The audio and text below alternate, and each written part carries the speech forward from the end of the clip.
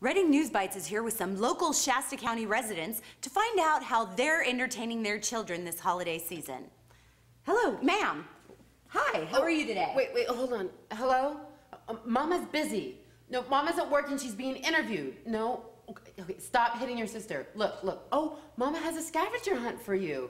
Yes, I left it on the fridge. There's some really great things for you to find and directions on how to get there. Okay, bye-bye. A scavenger hunt. That's a great way to entertain your kids this holiday season. Mama, where is this Frisbee?